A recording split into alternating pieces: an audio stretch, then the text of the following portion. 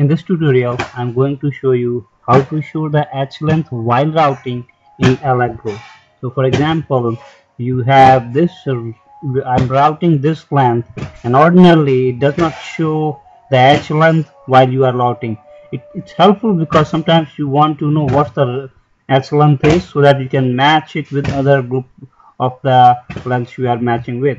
So you can find this and other tutorials in referencedesigner.com/tutorials, and basically you just navigate to referencedesigner.com/tutorials and then navigate to Allegro, and you have all different kinds of basic tutorials as well as different Allegro PCB tips. So coming back to how to show the etch length while routing, all you have to do is go to the command window and then just give the command etch length, and then once you have given this command and then you start routing it.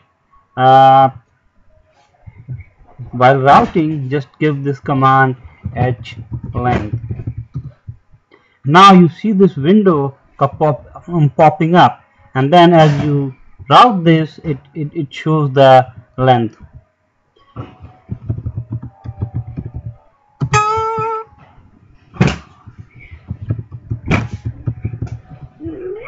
So again, like this, you can keep on routing, and then it will show the length as you are routing.